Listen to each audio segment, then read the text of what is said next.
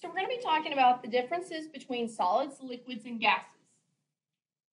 Solids have their particles tightly packed. They have a definite shape and a definite volume. They usually have a very high density. The only exception to solids being the most dense is water, because ice floats. They expand only slightly when heated, and they're almost incompressible.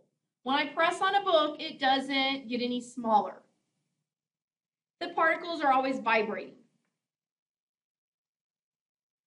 Liquids have a definite volume, but not a definite shape. They're less dense than solids, again, with the exception being water. They take the shape of the container. They slide past each other. They expand a little more than solids when heated, but it's still not very much. And again, liquids are almost incompressible. Gas particles do not touch each other because they're so far apart. There's no definite shape or volume. They have a very low density because the particles are so spread out. They take the shape and the volume of the container. Gases do expand greatly when heated. That's why aerosol cans say keep away from heat. And they're very compressible. Again, you can compress them because they're so spread out. Here we can see what solid ice looks like. Notice the molecules are in the solid form, but they still jiggle in place. Liquid water, more movement, they're flowing around each other. While water vapor, the molecules are constantly in motion and they're spaced very far apart. The graph on the left is a phase diagram. Some key pieces that you need to recognize. We have solids, liquid, and gas sections. Solid is always lowest temperature, highest pressure. Gases are low pressure, high temperature, and liquids are in the middle. In A, we're going from a solid to a liquid. That's called melting. In B, we're going from a liquid to a solid, so freezing. C is a gas to a liquid, liquid to gas,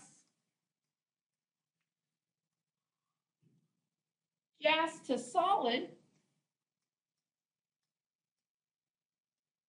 and finally solid to gas.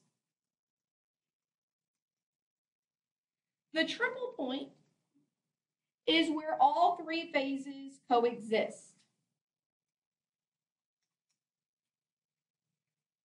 And this line, we would have solid and liquid. On this line, liquid and gas, solid and gas.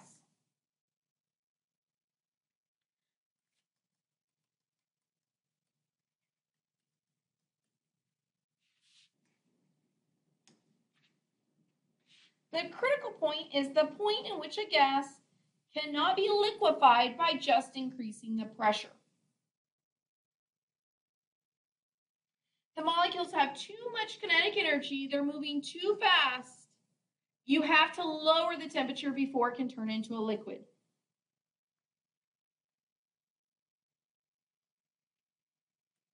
Some other things that you should know from the graph is if we had a point here and we wanted to turn that into a liquid, we could increase the pressure. We could also decrease the temperature, or a combination of the two.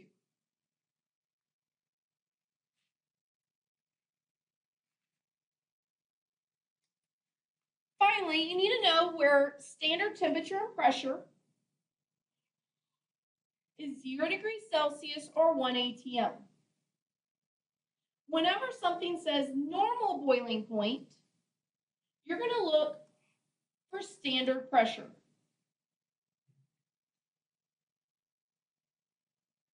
So on this first one, Here's 1 atm. Boiling would occur between liquid and gas. So following that down, my boiling point is 100 degrees Celsius.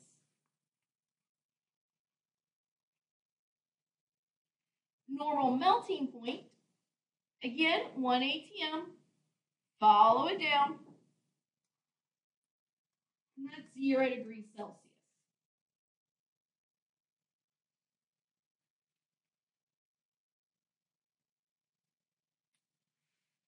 Another type of graph you'll need to be able to read is a heating curve. Let's label the pieces of your heating curve. First, we have solid on the first slant. So the first slope is solid. The second slope is liquid. The third slope is gas. So going from solid to liquid is melting, and liquid to solid, freezing. Liquid to gas, vaporization. Condensation, gas to liquid.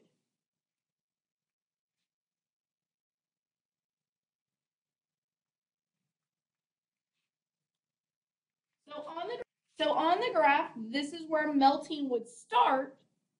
This is where melting would end. Or going in the reverse direction, this is where freezing would start, and this is where freezing would end.